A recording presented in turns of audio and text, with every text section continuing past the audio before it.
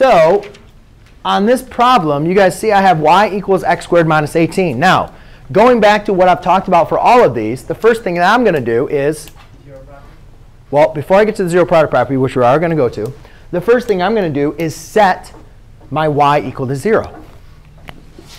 Right? Remember I said that's the first thing we got to do? Oh, I'm sorry. I didn't write the problem correctly. That's what I thought. Yeah.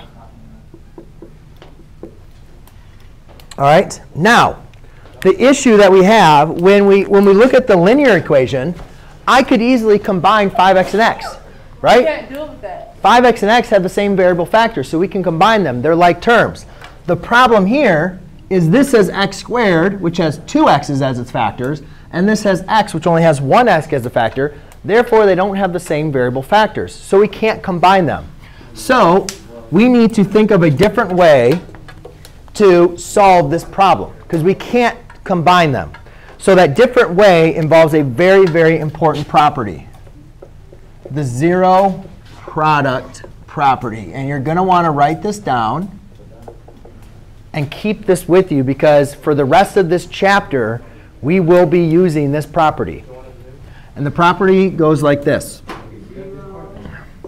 If you have two numbers that are multiplied together and their product is equal to 0, then one or both of the numbers has to equal 0. Oh. No, not and. Or. One or both has to equal 0. Right? Right. Now, what's important about the zero product property, this doesn't just work for numbers. This also works for expressions. If I have an expression, like a binomial, times another expression, then one of these has to equal 0. And the important thing is, since I write this up, do I now have an equation? I know this kind of looks funky because it has letters and stuff. But can I now solve for x? Yeah. Yeah, and you guys should be familiar with solving, for variables when it's only variables, because we did literal equations. Does it always have to be the opposite of b? Or can it, or is that just Well, I was solving it. So since it's minus b, I had to add b on both sides. showing both ways? Yeah, it's not going to be like this. I was just showing like two different ways for it. So in this case, what we need to do is we need to take this problem and we need to rewrite this as a multiplication problem. Yes? Huh? Using the diamond? Nope, we're not going to. Well, we could do that. We could, but I'm not going to go through that in this one. But we need to rewrite an expression as a product. And the name of that rhymes with factoring. Factoring. Now, basically, ladies and gentlemen, factoring, again, is just rewriting a problem as a product. And to do that, we're going to use the aid of division. So let me go through an example. If I take 12, if I take the number 12, and I take 12 and I divide it by one of its factors, which would be 2, what is the answer to that? 6. Now, if I take what I divided by, which I call my divisor, and then I take the answer, which we call the quotient, and I multiply them, does that give me back my original number? Yeah. Yes. So I'll say this again. If you take your divisor, what you're dividing by, and multiply it by the quotient, what the answer is, you get back your original problem. So what we need to do is we need to figure out a divisor of this. What can I divide into both of those? And our divisor we're going to call our GCF, which is our greatest common factor.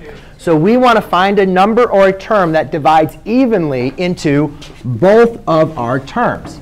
2 does divide into both of them. What about for variables? What else divides into that? X. All right, we can't say x squared because x squared doesn't evenly divide into x. I can't say 18 because 18 doesn't divide into 2. So you have to use the greatest common factor that divides into both of them. Amelia, that's not what you need to be doing right now. You should be taking down notes. Does everybody see that? Yeah. OK. Now, just like the problem over here, I'm going to divide. Divide both terms, because it's an expression, by 2x. So 2 divided by 2 is 1. X squared divided by x is x. 18 divided by 2 is positive 9. Oops, is that a minus? Yeah.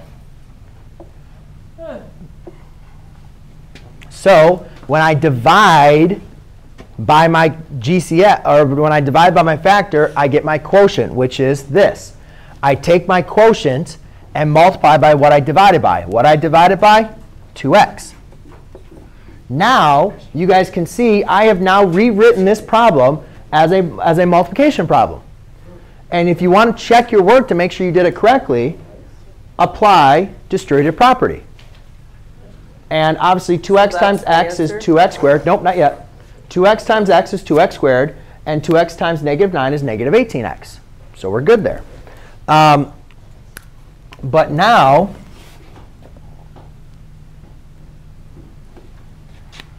remember, we need to apply the zero product property.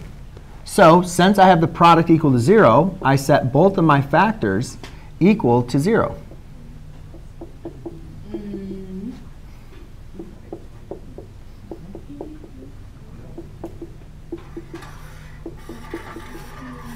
And there you go.